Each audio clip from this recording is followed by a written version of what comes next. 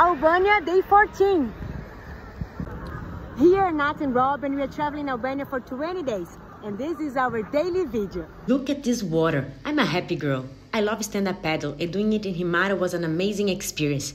You can rent the board at the beach and it costs €8 for 1 hour. After SUP, I need food. Durante is a delicious Albanian sweet. It's kind of a sponge cake soaked in sweet milk and topped it with caramel sauce. Yummy! Time to catch the bus to Vlora, and oh my god, the road is so steep and curvy that made me feel dizzy. At least Rob enjoyed the views.